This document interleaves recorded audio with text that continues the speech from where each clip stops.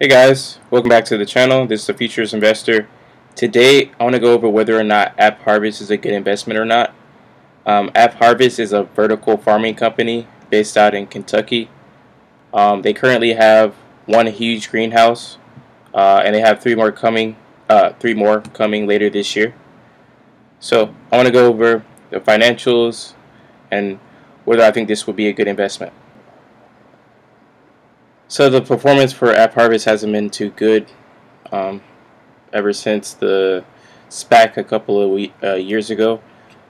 We could see the peak was about 35 and it's trading at 3 right now. So this thing has been crushed just like every other SPAC. And that's expected in this high interest rate environment.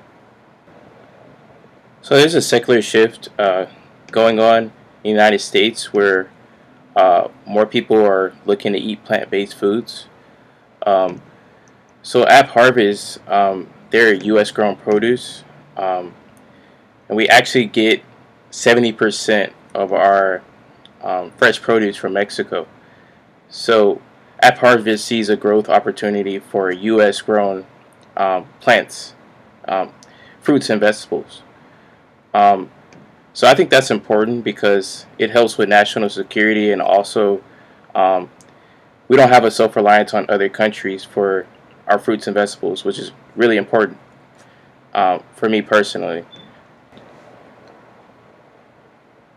So here are some of the positive impacts that AppHarvest has on the environment, and also its advantages over conventional agriculture, so just like regular farms.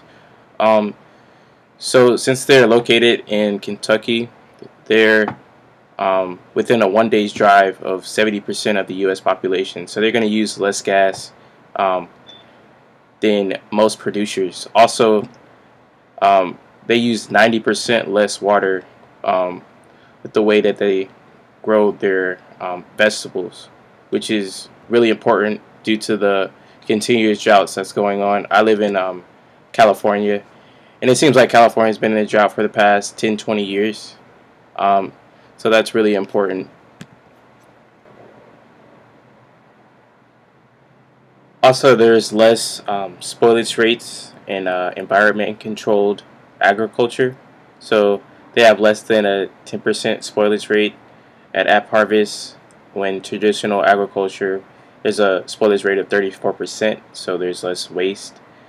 Also, pesticide free, which is really important because we don't know the side effects of pesticides. So these are their two facilities coming that they're building.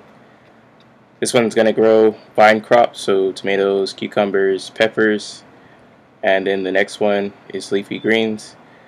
So that should be coming soon, and that should help out with revenues, because right now they only produce tomatoes, so their revenue is pretty light. So AppHarvest does already have a distribution agreement with Mastronardi, and they sell their tomatoes at these stores, and these stores are pretty popular. They're all around the US. Another important thing to note about AppHarvest is that since they are indoor farms, they don't deal with climate issues. So during the winter, um, they are able to grow their tomatoes at the same success rate as they are during the summer. So that's a big difference between traditional farming, and it gives them a competitive edge. AppHarvest continues to make strategic investments into their technology. They acquired Root AI, which uses robotics and artificial intelligence, which should increase efficiency and also produce higher crop yields, which should set them apart from traditional farms.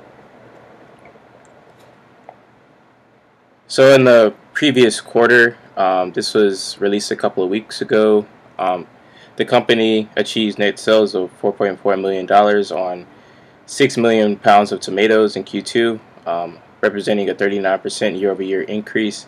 And they also secured $50 million of a USDA-backed loan, one of the largest ever.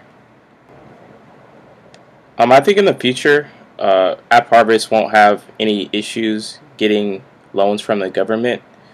Uh, the fact that they are trying to grow food within the United States and also do it with 90% less water than any other um, agriculture company. Um, that's a really positive thing for the U.S. and also society. So I feel like even though they are burning tons of cash, which I will show later in the video, um, I don't think financing will be a problem for them. This is one of the red flags that I see with the investing in AppHarvest. I think it's an extremely innovative company, but they're burning tons of cash at an alarming rate. We could see back in June 2021, so about last year, they had $273 million in cash. Now we skip ahead to this summer, and they only have $50 million left. So that's about $220 million that they burn in 1 year. At that current rate, they won't exist next year. So they have a serious cash burn problem. So another serious concern that I have with this company are their margins. So this past quarter, they had about $4.3 million in revenue. And to produce that revenue, so the cost of revenue was $14 million. So it costs about 3 times more in revenue to actually produce actual revenue. So that's a pretty serious concerns. They're going to have to figure out a way to get their margins a lot better if they want to be able to exist.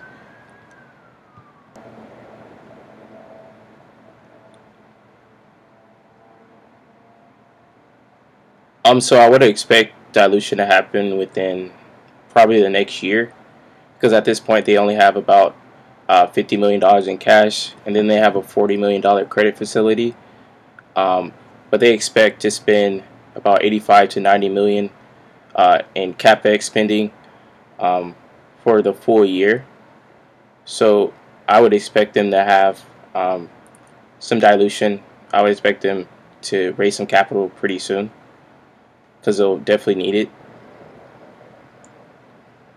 So overall, I love the idea of making the U.S. have a more sustainable future, using 90% less water when we produce crops. I think that's a wonderful idea. But the problem with AppHarvest as an investment is that, they're burning tons of cash. Also, their margins are, to be frank, pretty terrible, and they're losing a lot of money.